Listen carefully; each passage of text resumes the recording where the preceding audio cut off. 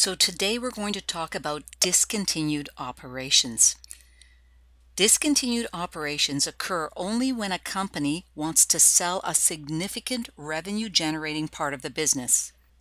Keep in mind that this portion of the business must be able to be segregated from the remainder of the business. In fact, discontinued operations have to be a separate component of the business. What does that mean? It means that it has to generate its own net cash flows and be separable from the remainder of the company. Why is this so important? How could we separate discontinued operations from continuing operations if we cannot determine all the assets, liabilities, and cash flows from this particular component of the business? It's not possible. So in order to report it separately, it has to be separable from the remainder of the business.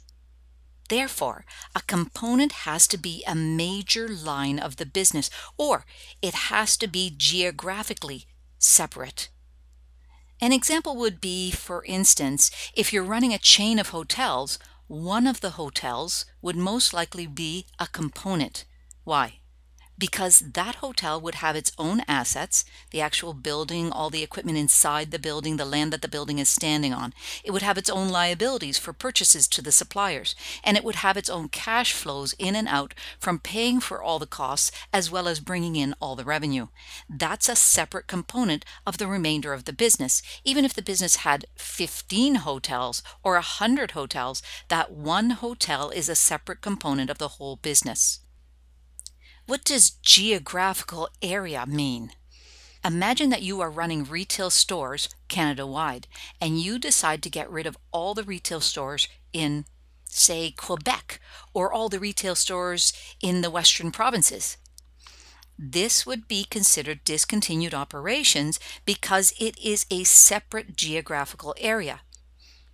In addition, all the retail stores in that separate geographical area would have their own assets, liabilities, and cash flows. Finally, a separate component of the business could be a division. For instance, a tobacco company that produces both cigarettes and cigars.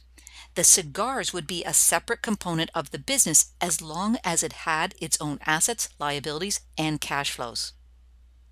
Now, what does the word significant revenue generating part of the business mean? There is no definition in IFRS which indicates exactly what significant or major actually means. But this special category, discontinued operations, shouldn't be cluttered with the disposal of like a tiny line of the business. Only the major ones or significant ones matter. Why?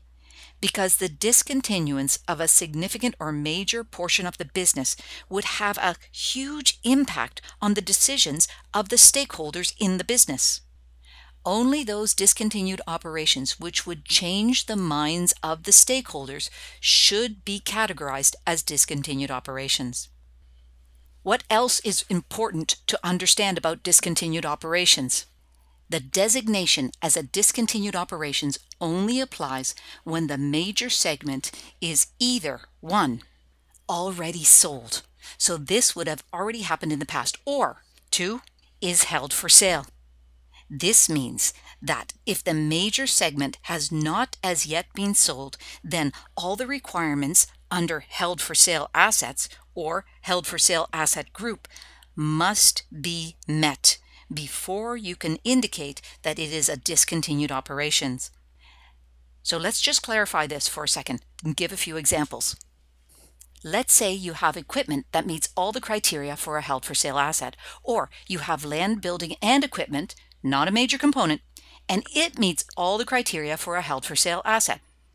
In both cases, this asset or asset group would be classified as held for sale. Amortization would be discontinued, and the assets would be remeasured at their fair value less cost to sell and reclassified as a current asset. Any loss from the write-down would be recorded in continuing operations on the income statement. This is an important differentiation between an asset or an asset group which is held for sale and discontinued operations. If the major component of the business has not as yet been sold, they must meet all the criteria for an asset held for sale.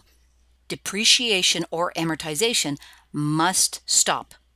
The assets have to be remeasured at their fair value less cost to sell.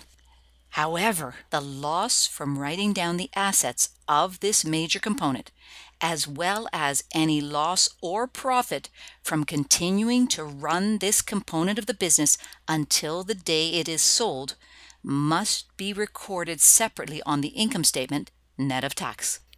This is the major difference between something that is denoted as a discontinued operations and something that is simply denoted as an asset or an asset group held for sale.